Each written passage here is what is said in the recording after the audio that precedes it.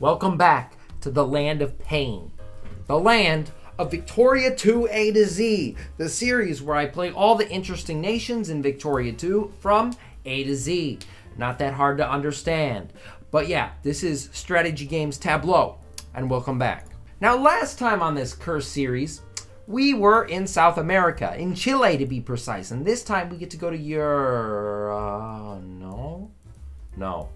We get to go to Colombia. Colombia is actually a really fun and kind of long-awaited country for me because you get some really, really good decisions, including form Gran Colombia and claim Gran Colombia, which basically give you cores on a huge amount of land. Except you do have some problems. 4% of the population can read. In other news, the economy is bad. Like, not just regularly bad, like really bad. So, I hate to do this, but, we don't need a navy, right? Yeah, navy, no, not Colombia. Yeah, deleting the navy did not help. So, we're gonna hold an election in which hopefully the conservatives will come to power because they have more of the population, and from there, we will be able to tax more people. The conservatives came to power, which means I actually make money. Incredible. Ecuador, they have my cores. I don't know why they have my cores, but I really think that it would look much nicer if I took these states. Sorry, Ecuador. Ecuador. More like half mine now. Costa Rica, looking like free real estate right now, so I am going to conquer them. Too bad. So sad. Of all things, when I'm trying to take out Costa Rica, there's a rebellion.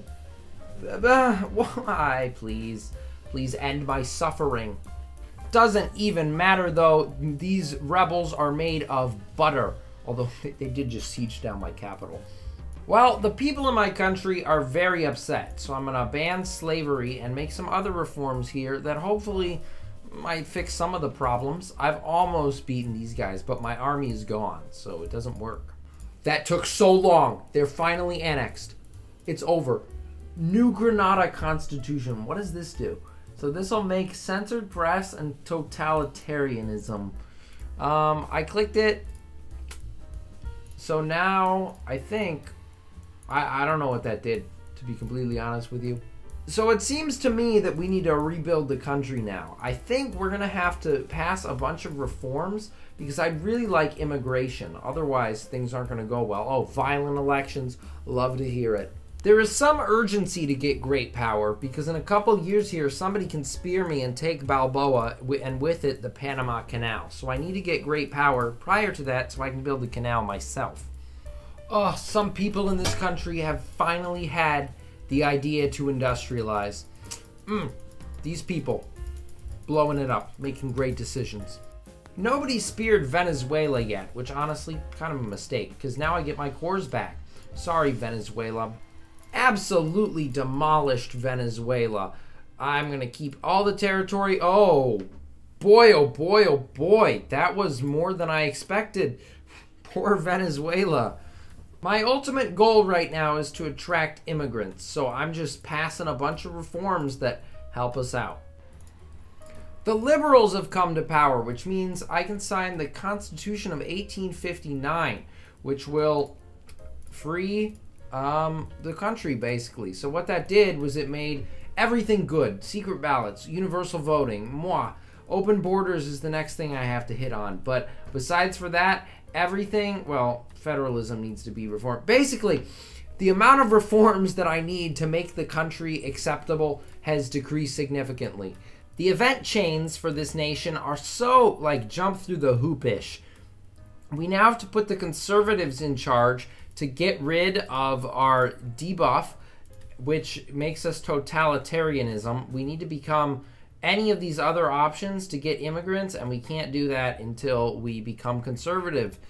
I'm getting tired of flipping states with this button.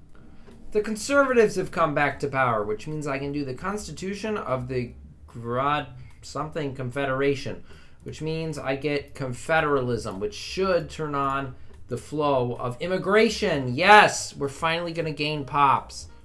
The conservatives also allow me to fully fund these factories. So hopefully we'll start industrializing here. We're almost secondary power.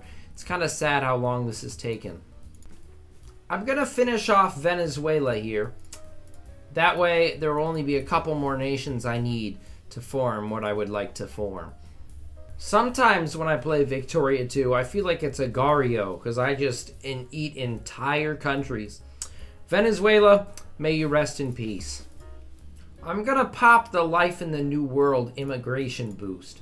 Hopefully this really packs the country full of people. I would like that a lot. War of the Schools. There's going to be another rebellion? Why?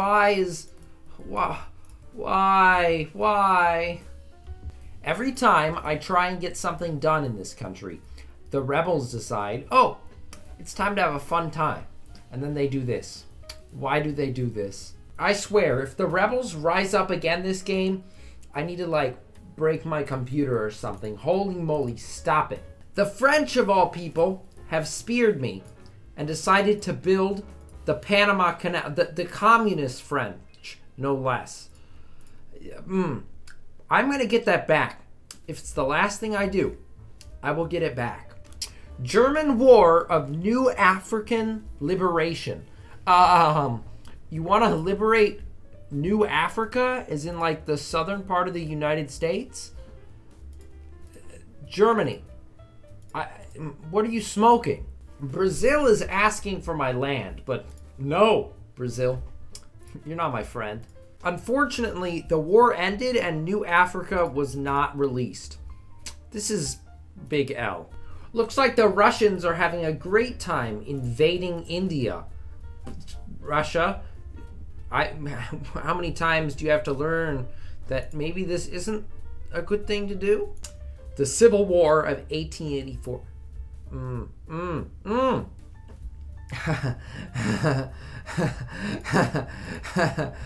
Another civil war. Love Victoria 2. I love Victoria 2. I love Victoria 2. I love Victoria 2.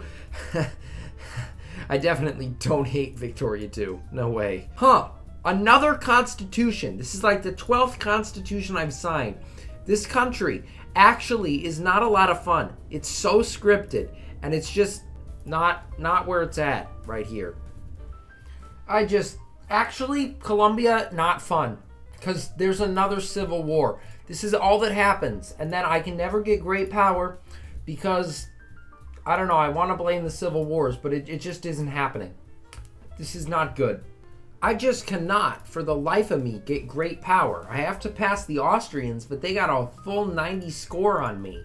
And the industry here, no bueno. We just don't have any RGOs. That's one thing that Chile has up on us.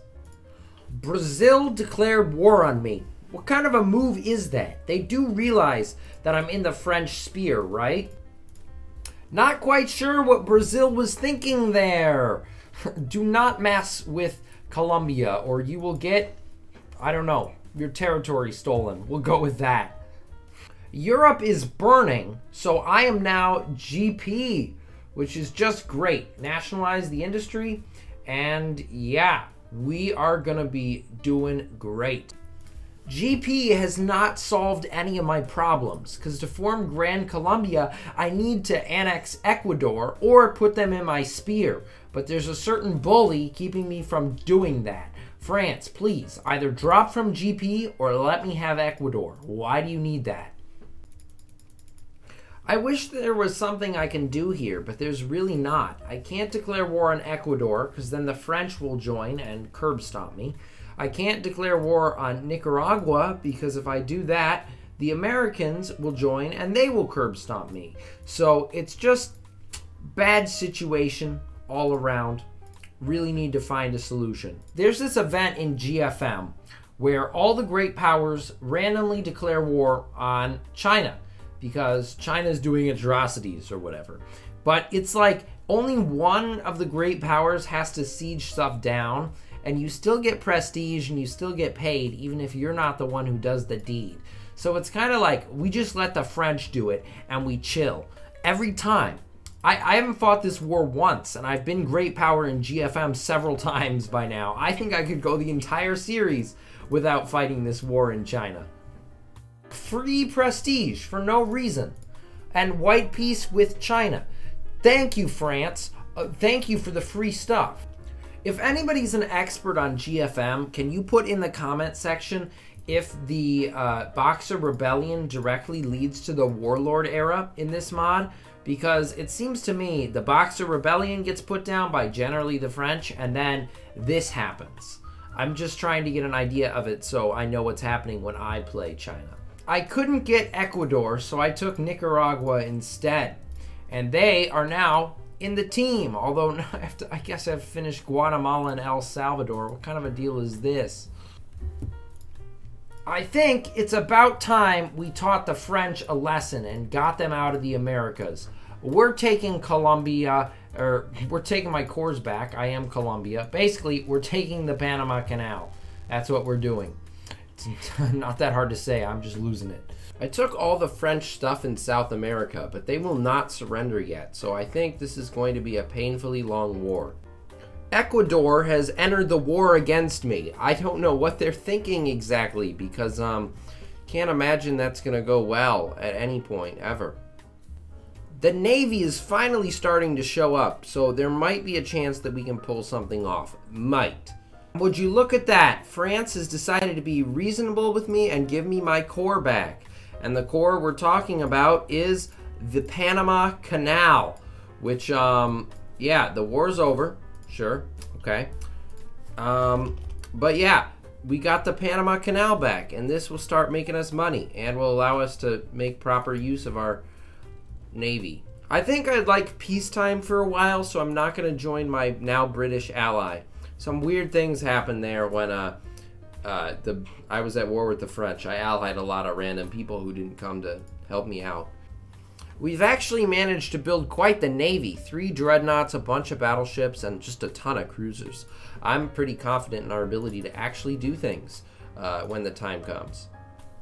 And now, after so many hours of gameplay, we can finally do what I set out to do. Ecuador is in my spear. Peru is in my spear. I ate Venezuela, so they don't really matter anymore. But now, we can form Gran Colombia, which gives us the yellow color. Doesn't allow us to eat all of this stuff, apparently, for whatever reason. Only allowed us to eat the core of Ecuador.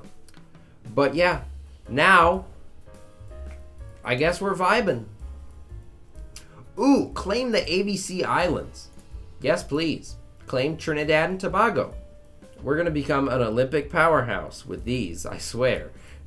just wait a couple years. And we're also going to claim the Mosquito Coast, which also gives us cores. Very cool. I just wish we could purchase French Guyana, but the event chain is locked behind a Brazilian event that only Brazil gets. And because we're not Brazil, we can't buy it. Whoever makes this mod, I respect you a lot because it's a pretty great mod, but fix that, please. I want to be able to buy Guyana off my worst enemy, the French. I'm also just digging the border gore down here. I mean, seriously, Peru splits Ecuador in half. That's some good borders. Apparently, we're dismantling a country? Somehow we're dismantling France. I don't know how this came about, but I get free colonies. Yes, please. Yes, please. We're going to decide to do civilizing mission because it gives the most prestige, and I'm going to accept, I don't know what colony this is, but I will accept control over some of this stuff. I will accept control over that and that and that. What am I getting? Tahiti? This is interesting to say the least. Wow, I got Senegal, and what else did I get? Lanzang, why not? What am I getting? What territory? Is that my... No, I did not get Indochina. Why did I get Indochina? I am so confused as to how this came about, because I thought that I wasn't in the war with the French. I don't know if I was in the war with the French, but But basically, I'm got a ton of territory. I got these random islands. I got Tahiti over here. Yep, this is Grand Colombia now. Read 'em and weep, boys. And I got Indochina, and I didn't get the stuff in India, which is disappointing because I could really do some conquest there. But yeah, Colombian Tunis. I don't think that any other power should ever declare war on me again, because then they will have to face the Colombian Tank Corps, which will consist of 60,000 men driving tanks. At this point in the game, the Union of South American Republics is my biggest threat, because they have corps on literally every single province I own that's not the Central American ones that I don't have a corps on. So they could get a strong backer and then declare war on me and then take half my states in one peace deal. So they need to get eliminated, and that is exactly what I plan to do. A great addition to Grand Colombia. To continue trolling the French, I'm invading Madagascar with the Tank Corps in order to show them that, in fact, Colombia is the best. I don't know if it's just my tech, but these tanks absolutely shred the Madagascar forces. This is, easy. Oh no, Japan thinks it's being funny and joined the war against me. That's not cool, Japan. That's not cool at all. Do you remember when Grand Colombia blockaded Tokyo? No? That didn't happen? No, you just weren't. You just aren't, like, capable of remembering that. This is a absolute monstrosity. Why did I do this? Anyway, folks, this is it for this video. And I thought I could do better. 7th great power isn't great, especially when I was beaten by Italy, and that's about it. Everybody else you can expect to beat me. But basically, the reason I did not do well was because in all of my country, there are no iron RGOs. And there are no coal RGOs, except for these 2 in the north that aren't very good. So the industrial score suffered, and I couldn't naval spam because I couldn't buy the ships I needed. So yeah, that's why we're so low on the leaderboard. We did get to conquer some cool stuff, like a bunch of French colonies and yada yada yada. That was pretty good. Some of those provinces had industrial goods, but besides for that, I could have done better. Anyway, thank you very much for watching. I appreciate all the support on the last couple videos. Y'all have been commenting great things, and I appreciate that. So if you comment, I'll respond to every comment again, and thank you very much for watching. Like and subscribe if you enjoyed. And next episode, we get to take a trip to Denmark, where we will be playing in Europe for the first time in several games. I'm actually pretty excited. There's a lot you can do with Denmark.